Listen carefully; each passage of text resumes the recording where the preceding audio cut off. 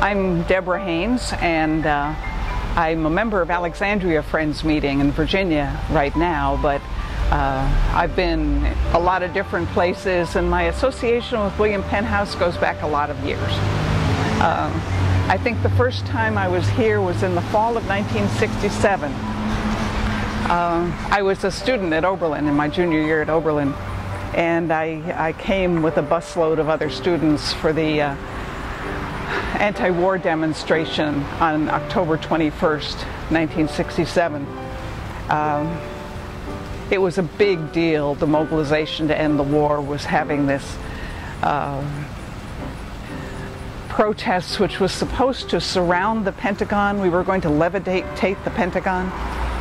This was led by Abby Hoffman and Jerry Rubin, and I thought it was all very silly, but I kind of liked the idea of having enough people to make a circle all the way around the Pentagon. About 100,000 people that came to this thing, and I was part of a little group. We called ourselves the Peace Squad, and we were there primarily to try to prevent violence. We were afraid that these demonstrations would turn violent and it would really set back the cause of peace. There were 5 or 6 of us, and we worked our way up through the crowd on the river side of the Pentagon. Somewhere on the other side, Abby Hoffman was doing his incantations and spells and trying to levitate the Pentagon. I never saw any of that. I never saw any of the action on this day. There was just this huge crowd of people around the Pentagon. We walked up the steps, and there on the plaza was a line of soldiers with rifles, shoulder to shoulder. But we were kind of looking around for what we could do when some people at the way back of the crowd started throwing bottles at the soldiers, and we thought, this is a bad situation. This could escalate into something bad. And we sort of spread out through the crowd, the 5 or 6 of us, and we started to chant, "Please sit down, please sit down," and it worked. People began sitting down, and once this whole crowd of people on this side of the Pentagon was sitting, the people trying to throw bottles were very much exposed, because you can't throw a bottle sitting down, you have to stand up, and they simply stopped. They left. They were too visible. But the effect was, here we were sitting up against this line of soldiers with their rifles, and it started to get dark, and the soldiers, I guess, decided to start moving us out. But instead of doing anything aggressive or provocative, they just began inching forward. They began sort of sticking their feet between people and under people.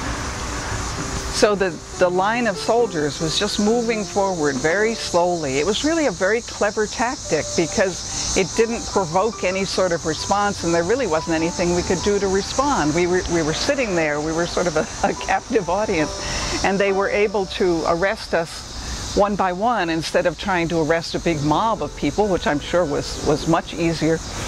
So I did get arrested. I found these feet just sort of working their way by me, and as soon as I was on the other side of the line, I was grabbed and thrown into a paddy wagon, in the course of which I lost my shoes. Never did see my shoes again. The paper said there were about 600 people arrested at this demonstration, and they made a big deal about the kind of the violence and people trying to break through the line and getting thrown down the stairs, and none of that happened, at least not on my side of the Pentagon.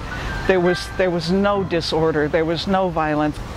It was very quiet, it was very peaceful, it was really a very nice place to be.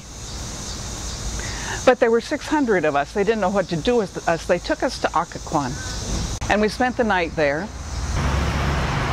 And on Sunday, probably Sunday afternoon, they told us that anybody who was willing to plead nolo contendere would get a 6-day suspended sentence and could go home. And this sounded to me like a pretty good deal. So I did plead no contest to the charge of crossing a police line, although it was in fact the police line that had crossed me, not the other way around, and was released. But released meant being put on a bus. It must have been 11 o'clock at night by this time, and being dumped at Union Station in the middle of DC. And here I was with no shoes and no money in DC, which I didn't know. And I thought, there's William Penn House. I know about William Penn House. It's up there on Capitol Hill somewhere. So I looked it up in a phone book, as I remember, and got the address, and I walked up the hill, and I rang the doorbell, and Sally Corey came and let me in and found me a bed. And in the morning she found me a pair of shoes and lent me the money for an airplane ticket and took me to the airport, got me back to Oberlin. Being taken care of that way was so important to me. It was just such an amazing experience, because I was scared and I was very much alone, and I was so grateful.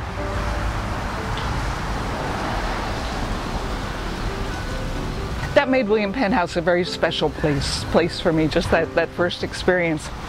One of my friends did not take the nolo contendere deal and ended up in prison for several months and was very badly treated. And he came here to recuperate when they let him loose, and I got together with him here to talk about everything that had happened. This was sort of it became our base of support for those Vietnam War years. May Day was another of those great big 100,000 people come to Washington. What the organizers wanted to do was shut down the city, get people to sit in the streets, block traffic, just make trouble.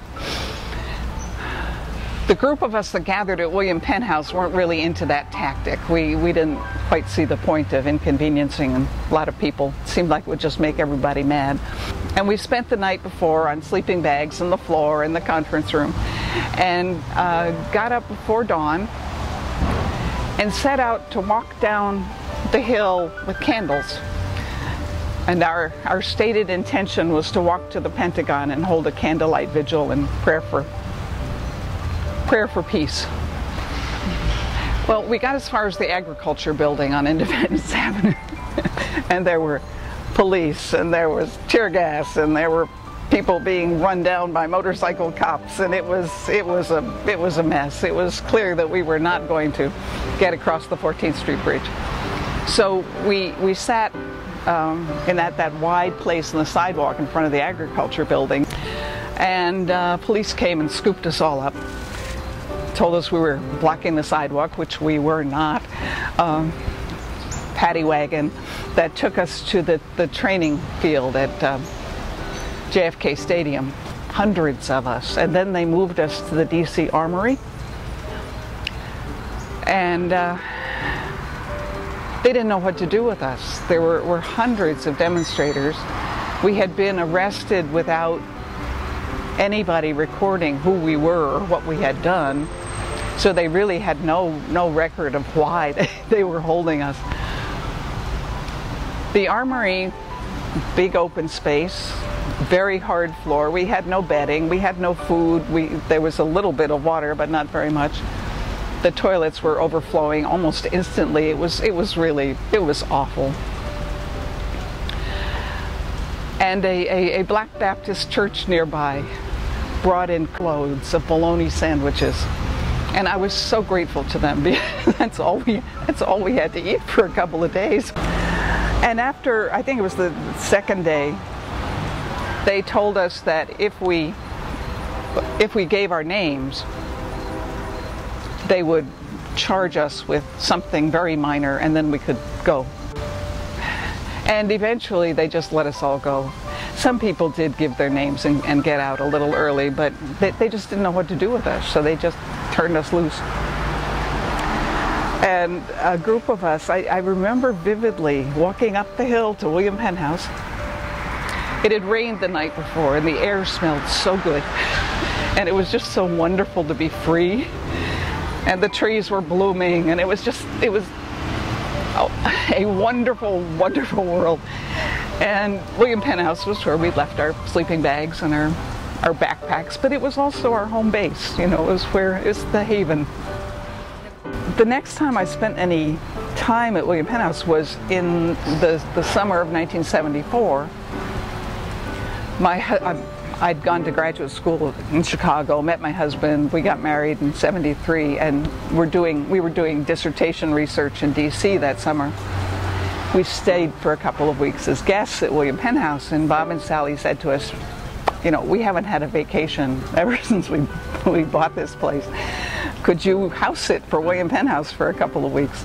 And we did. It was a very quiet time. There wasn't anything happening. There weren't a lot of guests. David and I were staying here anyhow, so we were just house sitters for the last 2 weeks of August in 1974. Oh, Sally Corey was like a bird, just full of energy and life and vitality and love. And Bob was just quiet and steady and there, and they were wonderful people. They had this dream of creating space, and they opened up the space, and it was just what was needed. This place was an anchor. It was a place of peace.